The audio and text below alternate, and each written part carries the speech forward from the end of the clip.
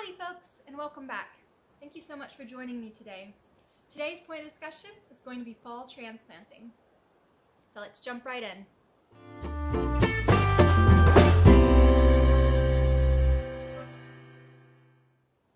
Fall is a great time of year to assess your landscape and take a scope of where it's at, the growth of the previous season, if any plants are overgrowing their initial planting location, or maybe just not thriving under the conditions as well as they could be elsewhere in the landscape.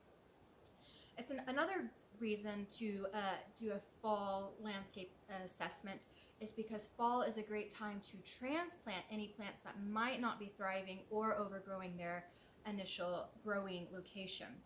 And fall is a great time to transplant because the soil is still warm, but the day temperatures are cooling off.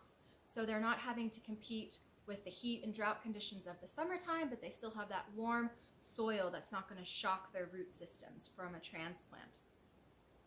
So transplant in the fall. Also, it gives you more time to establish the plant before the summer and heat conditions,